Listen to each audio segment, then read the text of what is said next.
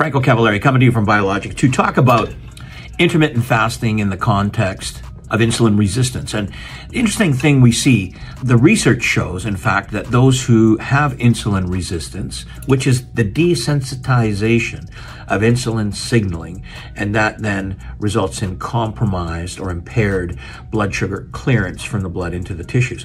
And therefore, fasting blood sugar is high, and then other things tend to happen. There's a cascade of health issues that occur from that state of insulin resistance, which is pre-diabetic. And in fact, if that insulin resistance, as I explained earlier, progresses extensively, then you can be diagnosed with type 2 diabetes. Type 2 diabetes is ultimately an advanced stage of insulin resistance. Now, what we're seeing is that people who tend to respond well and do well on intermittent fasting are those who have various states of insulin resistance and or type 2 diabetes.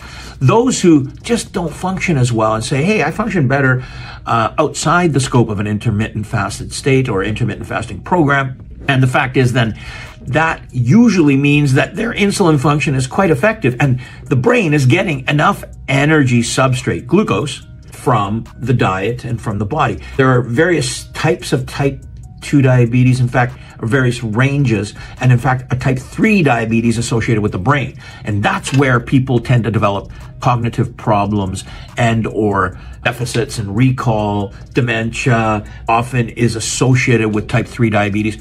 And the fasting then allows the body to make ketones so that the brain can use ketones for energy independent of insulin signaling.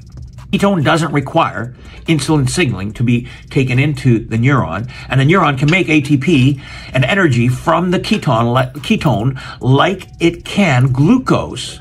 But in fact, it's said, and the research shows, more efficiently with the ketone than with glucose can it make an ATP molecule for energizing the cell.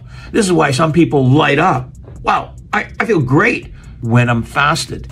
Those who don't feel that great or not better than they would when they're eating small meals frequently throughout the day are usually those who don't have various states of insulin resistance. It's that simple.